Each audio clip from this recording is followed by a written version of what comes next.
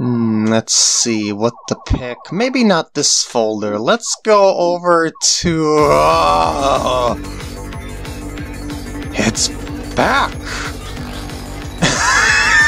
Hello everyone, and welcome to another In the Groove video. White Laguna is indeed back for another year. I thought I would play it, because I know I can pass it. Plus to see how far I've come, basically. But I noticed a little something as I begin this here. Socks are sticky. Oops. Didn't even put away my socks from my bunch of sessions, and I'm putting on a third layer of socks because I've been playing so hard lately that I've been sweating up the socks and it's making my moves sticky. Let's try it again. Alright, so as I was saying, the song returns for another year, and it's bigger and better than ever. Oh wait, no. It's the same chart. I am bigger and better than I don't know. Yeah, so I do definitely get a much better score than I did my first time passing this, because I've gotten a lot better since then, and thus the same charts just doesn't feel quite as hard as it used to, you know what I mean? It's like when you struggle on something for the first time, then you work on other stuff for a while, then you come back to it, you're like, how did I have this much difficulty with this before? I don't know. I mean, yeah, this one is most certainly still hard. Don't get me wrong here, this is a level 18. It just doesn't feel as hard as it did before when I first passed it, you know what I mean? So that's another sign of improvement going on here. And you know those numbers that you see about the measures? They don't really mean much with this song. Let's be honest here. It's pretty much just one stream from start to finish. There's maybe a decent break near the end, but for the most part it's streaming 185 BPM for the full length, so no letting up, completely unrelentless. Although the music changes, don't be fooled! The music is still at the same BPM, regardless of what other beats you may hear in it, so just keep streaming at this speed throughout. Other than those tiny itty-bitty dips, where it's like, okay, I'm gonna give you a little break for maybe a half a second of 4th and 8th notes only, and then suddenly you're back up to 16th note. So it's like that number. It makes you think you're gonna have a break, but no, it lies. Lies and deceits are those numbers. Relax, PkGam. Just stay on track with the beat there. You can do it. But anyway, so yeah, as you could tell with the graph there, if you didn't have a graph up like that, the numbers would probably fool you into thinking that there is a break, but since you can see the graph both bottom right and above the note highway there, you've got a, that was the break. Just because there wasn't something to connect those two segments there, that was considered a break. 183 is kind of meaningless because there's no real breaks anyway. Exactly.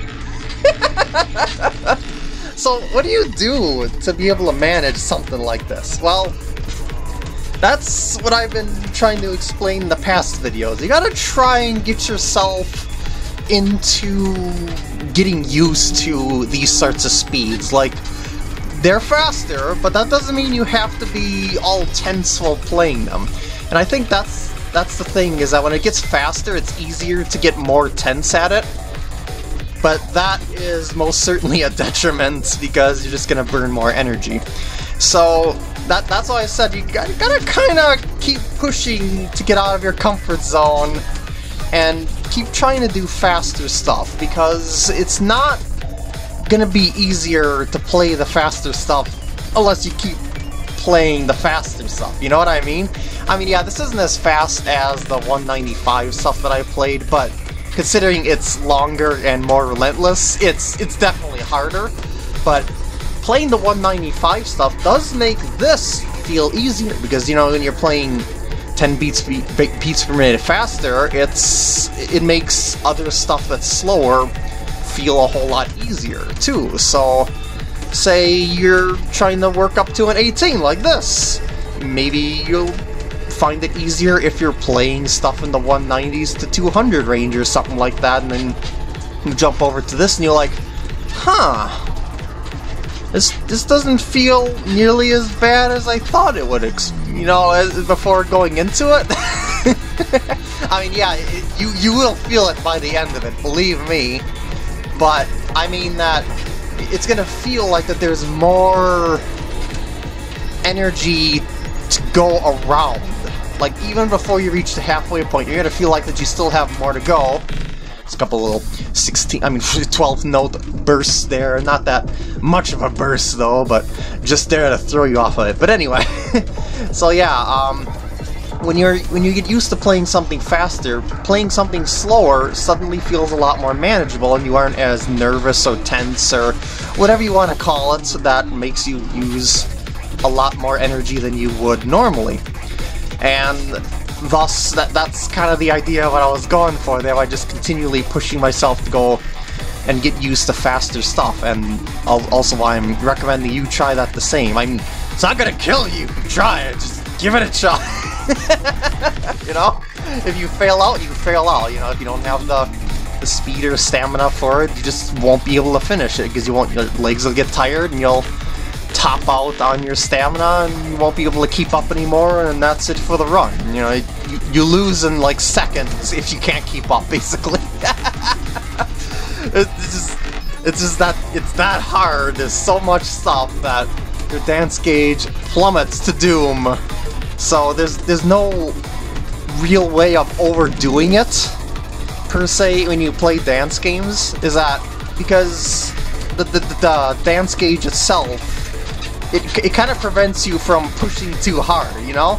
If you can't finish a song, your dance gauge goes to 0, then yeah, you can't, there's nothing more to push to. You've just got to restart it from the beginning. And of course, if you fail the song because you were tired, you're not going to get very far going back into it again, because you've already burned your energy. Now watch us. 183 ends, and there goes another stream. It's like, where's the brakes? There's no brakes. That little dip that's coming after this 16 is, as I mentioned, the biggest break. This is looking good. Yeah, I like how my minus 11 point something percentage there at the time was. It was like 11.8 something. Because that means my pacing is way, way, way better in score accuracy than it was on my first playthrough of White Laguna. So all I have to do is finish this 48, which is like nothing compared to the rest of it, except for the fact, of course, that it's at the end of the run. So it's, you know, the longer it goes, the more tiring it makes you, because it keeps sucking your energy from having to keep going through all this stuff. But don't worry, if you got yourself under control, you should be able to finish it. I have faith in you, and you must have faith in your feet. And legs, too, you know, legs help too. They're attached to your feet. Yep, just a little bit more. I'm tired though. Very tiring. But not as bad as I remember it. I'll make it. I got the more hang of it by now.